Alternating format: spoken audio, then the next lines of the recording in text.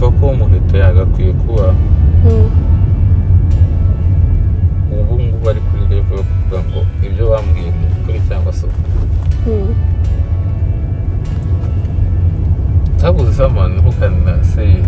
I'm not feeling you.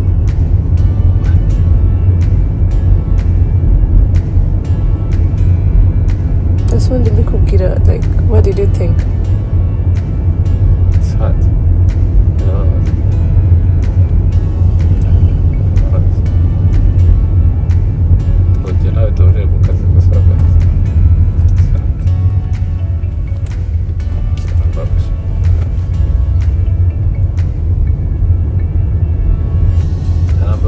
ariko nyine ikosanyo ryanjye ubundi ko rumaze imyaka 10 n'ingahe maze imyaka 10 years nkora this kind of beauty pageant ntago ndagera muri circumstance igihe no mu contestant twumve turi ubundi feelings zanjye zimbwira ko if I like someone I avoid avoiding instead.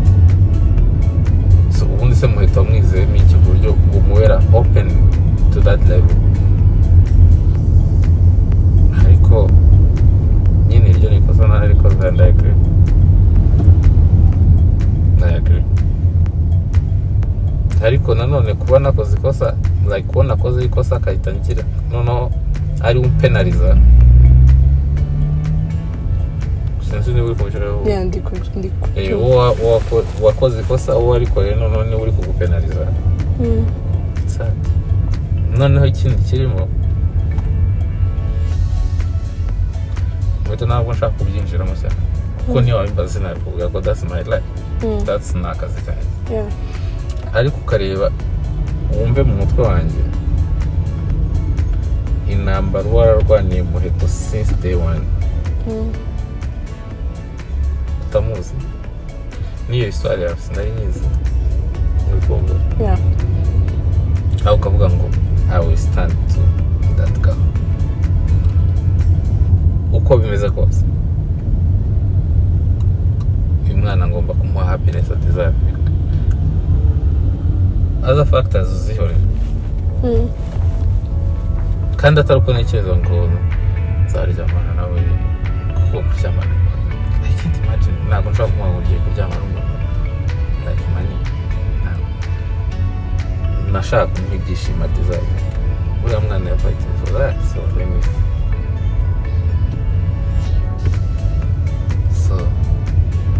wowe ibyo byishimo umushakaho ntabwo biguhaye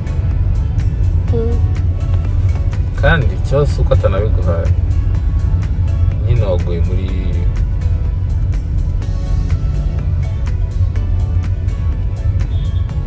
unless ari umukobwa uri smart ntashobora kumva wenda smartness yaba afite cyangwa ubukuru yaba afite ku buryo ashobora kugira akavuga atari ko ubundi kuko wanalayizinze nk'umuntu mukuru ubona ko it's possible ntabwo wavuga ngo waryamanye na Jory uvuye kuri Jory uryamanye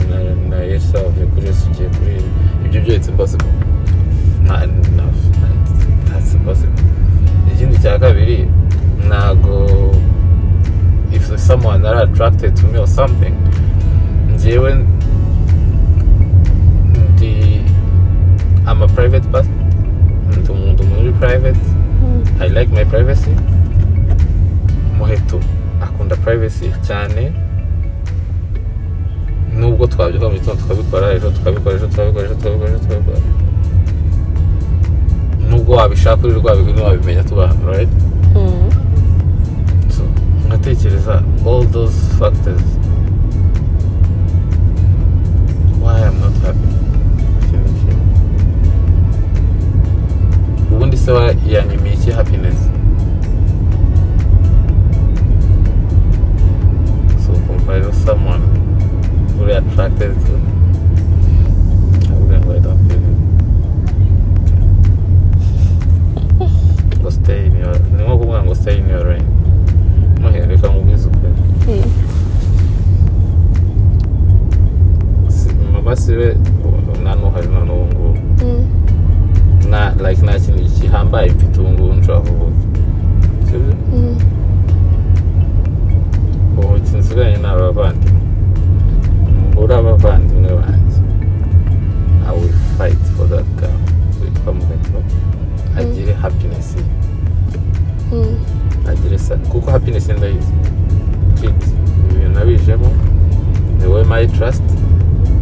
guide me muri ibi bintu awi ariko byarambabaje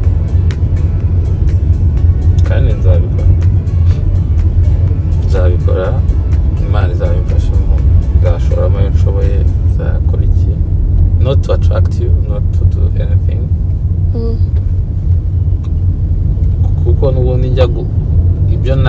ibyo naciyemo nibyo byinshi kurusha kuvuga ngo gukora ariko ndabizi hari abantu ese kidi ntarakwandikira ese kidi ntarakuvugisha ese kidi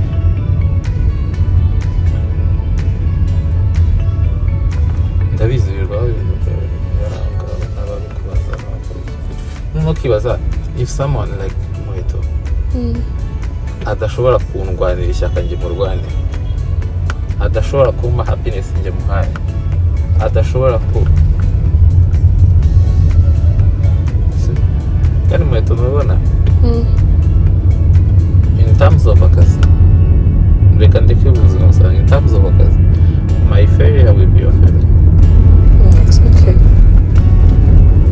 so nase niba adashobora kwicara ngo dushyire hamwe dukore ejo umuntu araza imagine aricara avuga my workmate but this is a typical umuntu dukorana not in the office but umuntu waje muri Miss Rwanda ngo noneho nizeye ko mwabonye mu Miss idakunze rero uko bigomba kugenda ndishobora ko umukobwa azaba successful yes it's fine azaba successful ariko amahirwe hari nuko you deserve it ntabwo nagiye nterure mutereka hariya na fight zose ni ukuvuga ngo urumva Miss aba harimo abamo fights nyinshi umwana wa kanaka wumvaga ntabashyigikiye but for me nuko ari umuntu wa fighting for everything umuntu araza ukabimenya ko hari umuntu waje akabwira Muheto ngo Muheto bimeze gutya na gutya na gutya ukicarana na Muheto the whole day nanakubaza atari ko how about this person nanakubwira ibyo wakumenya uyu muntu mubana muto so cyangwa nk'ubu ngubu ni urugero njye nshobora kuza nkakubwira ati Muheto urabizi all those friends n'abashuti banjye but be careful about this person he's not good nabikubwira to be honest uje ukambaza ukambwira uti kid umuntu ukamamagaye gutya tukabona Muheto nagukunda sinabikubwira ariko nakubwira ngo Muheto I want to see you there ntabwo nshaka kukubona just like ngo agakamba kararanye uri no mu bantu ntekereza ngo Imana nidufasha tukaguma uko tumeze tuzakomeza gukorana even after Miss Rwanda sinshaka kukubona like dreams zawe ziba limited Imana izabidufashemo ariko nyine ukabona umuntu wo kunagufata ntunyumve nabi ntabwo mbona agaciro wamara kuza kuryamana nanjye trust me ntabwo ari byo kuryamana n'umuntu ni feelings ushobora no kuryamana nanjye utakamba ntabwo ari byo ariko nyine but ni ijambo ribi I don't feel you I don't feel you rero anyways izindi ni ijambo wambwa nawe ni ijambo rigize rikomeye Muheto to be honest naragukunze not as a girlfriend boyfriend no ndumva ukunda umuntu umwana ndamukunda ibya boyfriend girlfriend ibyo ni ibintu byiza birabyuka bikaza cyangwa ntibize ariko n'umwana ndishimiye unyura umutima wanjye nkavuga ndakunda kabisa kandi I will try my level best to make a dream dreams ndazi at least ndi muri bake ntago nyine wa mugani we ntago nyiyumvamo. It's okay, it's fine, I'm okay. Ariko how like ngo can you say a weekend nawe uza aho ngiye nawe uza aho agiye aho tugiye, it's fine. Ngo no akamarizo nkazireba nyine hari ukuntu umuntu akwavoidinga ukabona ko ari kukwavoidinga ariko yananiwe kukubwira direct ngo can you stop that. You get what I'm saying? Yeah, I get you.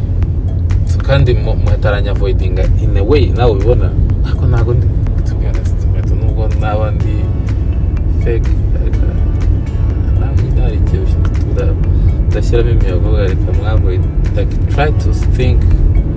what his kid mukora ariko nyine umuntu akakwereka ko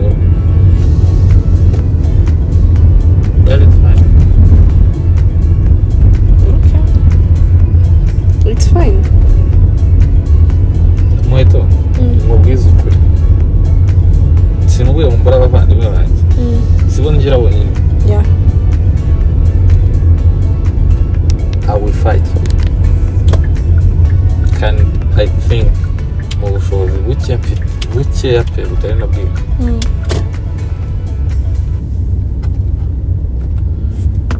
ntabwo ngiye kukubwira ibintu byinshi but ni benshi nashaka no kuvuga n'amazina yabo at least ndeba aka kanya navuga ngo George umwe n'abanyarwanda cyane aramubwira ngo hakumva bari ibintu tuvuganye tubivugana. yeah. George umwe n'abanyarwanda aramubwira ngo kid sinibona iyo naza kuba tutarahuye ariko I don't know niba wenda ibyo nibyo mbwiye hari ibindi avuga ahandi I don't know and I don't care ariko at least my effort iyo nzireba nkavuga ngo okay at least hari icyo zatanze ariko ntabwo nzibagirwa ko Muheto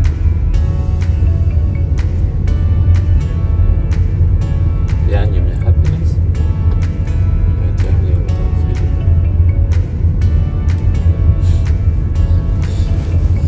ariko I love you. I'm glad ko ibiti bitagira n'ikindi the other good thing about it ni uko bitaguhindura tu ikintu cyiza I appreciate that. No kumindura byo byarampinduye to be honest ariko hari ikitahinduka ku giti cyawe it's okay kubera ko n'ubundi nicyo wa mugani wabasabye ngo stay in the lane mu murongo w'akazi. Ikitampindukaho ni kimwe ni uko nshobora gufata reka Muheto nubwo nakwicara hano nkavuga ati okay reka nkora akazi ka Muheto gusa none ahantu bibera bibi ni uko wibwira ko for example twicaye tugakora akazi navuga ngo ngiye gukora akazi ka Muheto none ibyo nta nubwo byantwara 30% of my time akazi ka Muheto no ni iminota ingahe akazi ke kandi akaba successful abantu akaba byisi rwose nsaye yakoze ariko ngewe icyo nshaka is not that ngewe ndashaka personal growth ikimuteza imbere ya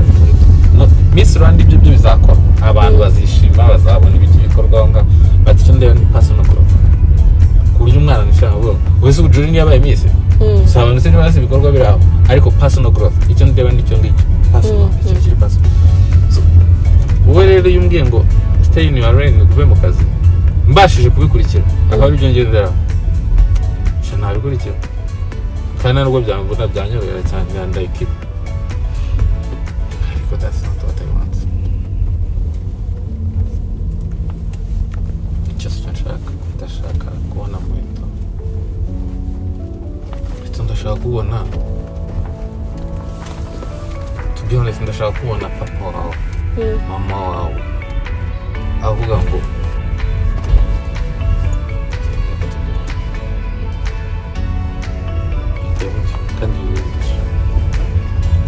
Amen to that. We will. ariko kuvuga ngo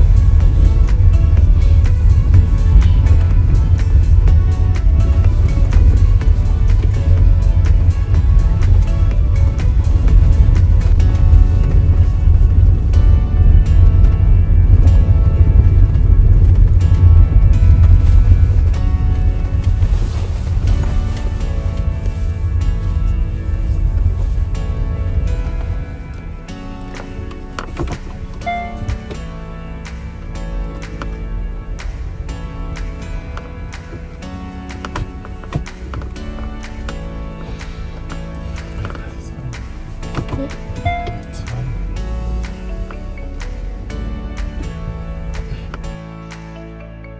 So, good night.